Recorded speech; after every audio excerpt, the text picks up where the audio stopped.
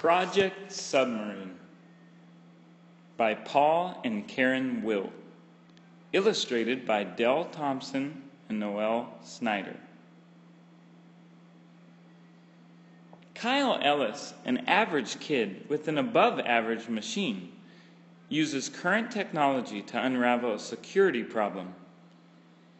Although today Kyle's computer may look strange, outdated, and useless, in the 1980s it was the most recent in computer technology. This trend of computer improvement will even make tomorrow's computers outdate today's.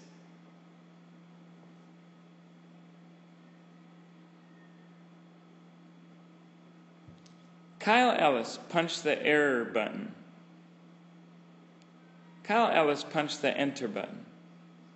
A bright blue error sign flashed at him as the computer started to beep. Oh no! Kyle slumped back in his chair. Keep trying, Mr. Jovanowitz said. Ever since your dad set up this homework checking program, you've always got your homework done in microseconds. His boisterous laugh filled the office. Kyle typed N program and pulled out the disk. Look at this, Kyle, Mr. Jovanowitz said. Mr. Jovanowitz was Mr. Ellis's partner and an earnest computer fan. He enjoyed Kyle's afternoon visits to the office. Mr. Jovanowitz started another program, and a chessboard appeared. The computer has had me in check all afternoon, but I think I have a way around it. He punched two keys, and his queen zipped across the screen and landed beside the computer's bishop. The computer hummed for a moment, then moved a knight forward. Checkmate, flashed the screen. Ah, Mr. Jovanowitz typed onto the screen.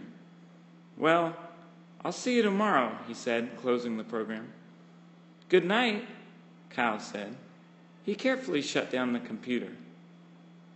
The door closed behind Mr. Jovanowitz, and Kyle sighed. Computers could do more things than he had ever imagined. They seemed able to do anything, or at least almost anything. But just yesterday, Dad had said they couldn't think up an answer to the security problem at work. With the program Kyle had, he could check his math, but the computer wouldn't just give the answer straight out. Just then, the door from the laboratory opened, and a man in a white lab jacket stepped out. He set his toolbox on the office floor and held the door for a repairman. The edge of his slacks caught on the lid of the toolbox and popped it open. A disk lay on the upper shelf.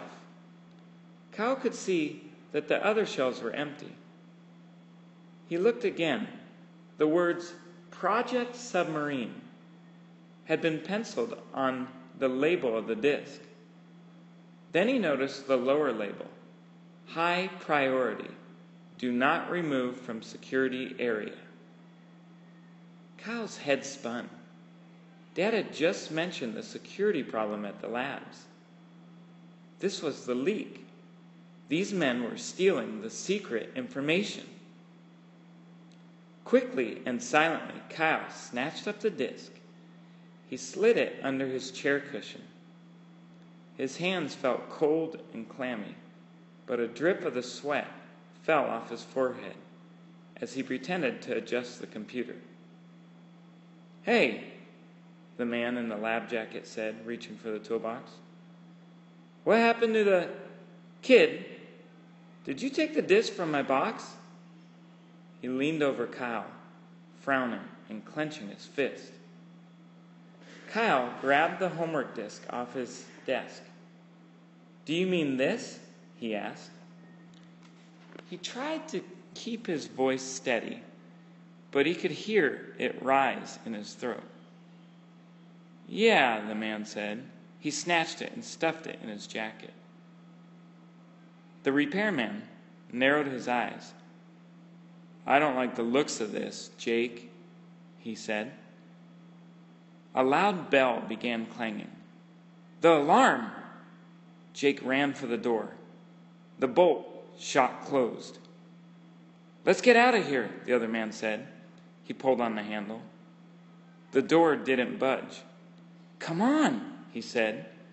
He flung the toolbox against the window, shattering the glass. He kicked the broken pieces out of the way. Here's our ticket out, Jake. He grabbed Kyle by the arm. Kyle felt himself lifted out of the window. Then Jake tossed him into a van. He fell backward among the jumble of machines. The other man jumped into the driver's seat next to Jake. The wheels screeched as the van jerked to life and sped into traffic.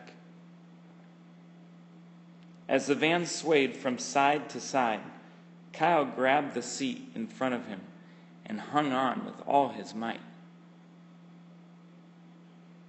They sped down the highway, passing cars and trucks in a swerving roller coaster ride. A siren sounded. The driver darted in front of a car and turned into a side street, swinging the back of the van in a wide arc. The ride was a series of stops and starts, jerks and jumbles, until they reached an old warehouse. We'll hide here, the man who had driven the van. I'll call Wendell. We'll have to take what we have and go. Jake dragged Kyle into the warehouse and tied him to a pole. Then he set up a computer. The more you find out, the bigger problem you're going to be, kid, Jake said. Because what are we going to do if you find out too much? Kyle dropped his eyes to the floor. Jake laughed and hit his knee. The computer beeped. Kyle peered at it without raising his head. A game flashed onto the screen. You're really going to find out too much this way. Jake piloted his spaceship through the asteroids, flying saucers, and enemy rockets, laughing to himself as he shot them down. A car horn honked. Jake ran to the door. A mumble of unintelligible voices reached Kyle's ears. He pulled at the rope on his hands and felt it loosen. Several men walked toward him, and Kyle held still. Well, Harvey, did he say anything else? Jake asked. We'll just have to lay low for a day or two, said Harvey, the man who had driven the van. Let's check the program we got. He pulled out Kyle's homework program and stuck it into the machine. RUN, he typed. The disk drive hummed, and then the screen lit up with the program.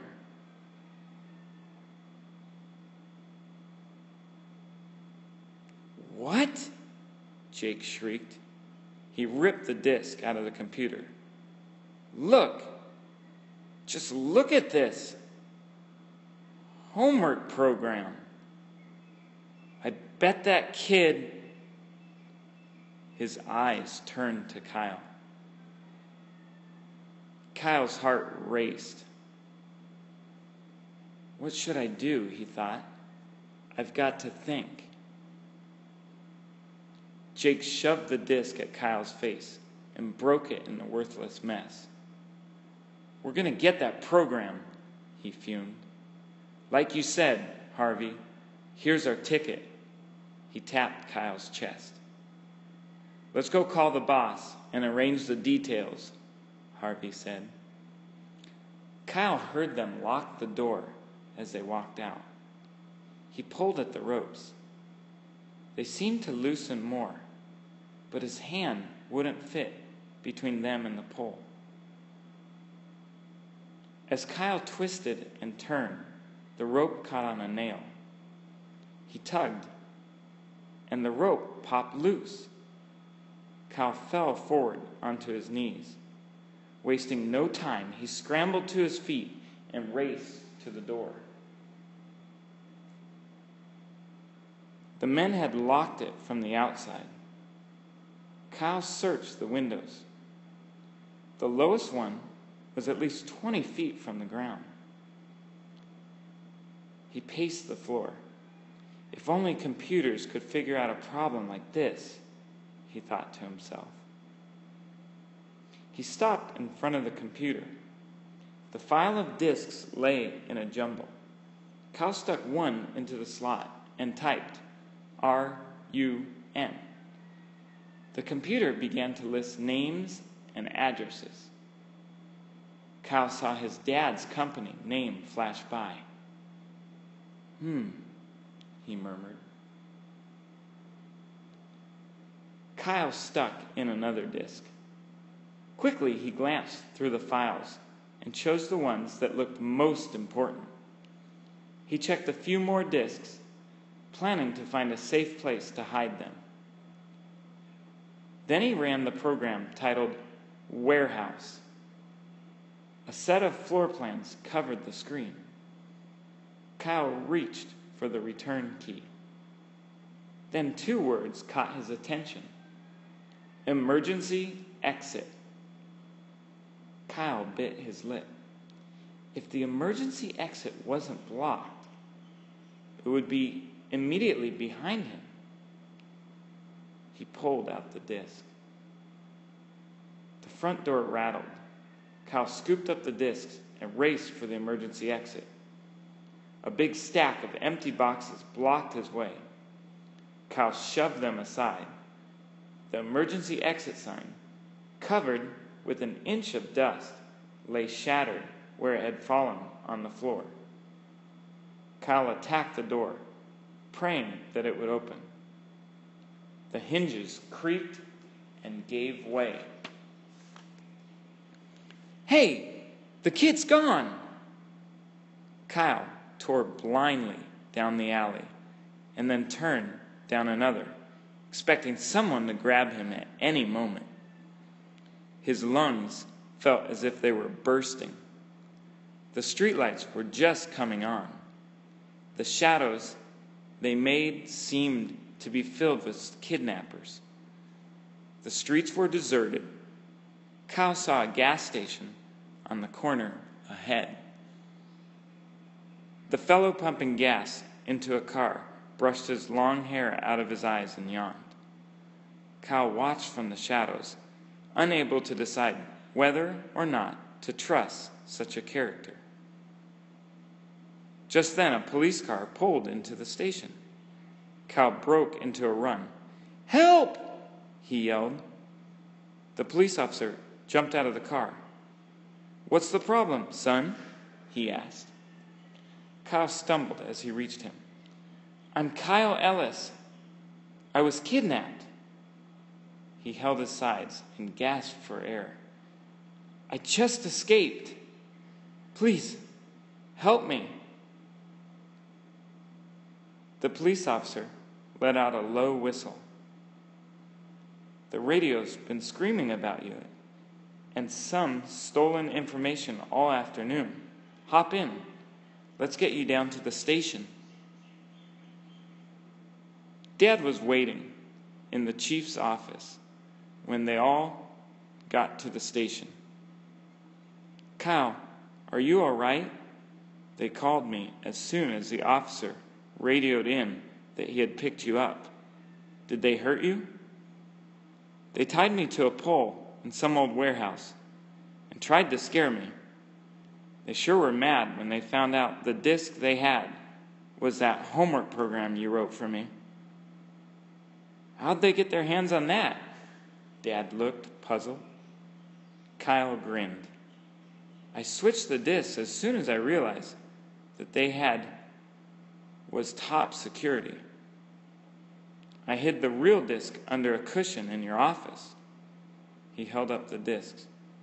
"And here's all of the rest of the stolen disks. I brought them with me." Dad put his arm around Kyle's shoulders. "That's quite a save you made there, son. But how did you find your way out of the warehouse? Surely those men didn't leave you a map." "I don't suppose they meant to," Kyle laughed.